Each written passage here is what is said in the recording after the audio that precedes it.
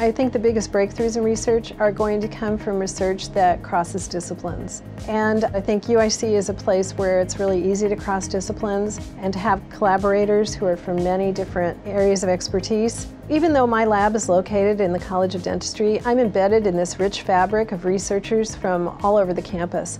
And that means that I can collaborate with bioengineers, I can collaborate with pharmaceutical scientists, I can collaborate with people in kinesiology and in traditional biomedical disciplines. They're all there for me.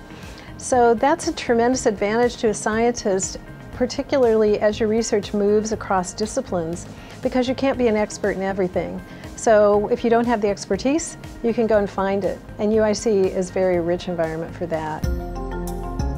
The reason that we have all the advances and all of the different treatment options we have today is because of research. So research is really the cornerstone of dentistry. And to be a part of that process and to be able to develop new therapeutics or even just understanding how something works, that ultimately is going to impact patient care. It's really important for a dentist to have both those skills, to be able to not only treat patients, but also to sit there and think, how can they make the treatment better?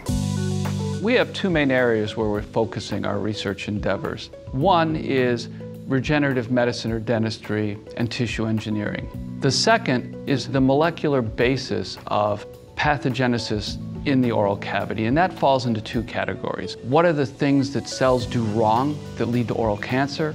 And how does our own immune system become disrupted, leading to periodontitis? The knowledge base in these two pillars of research really frame and support most of the activities in the college.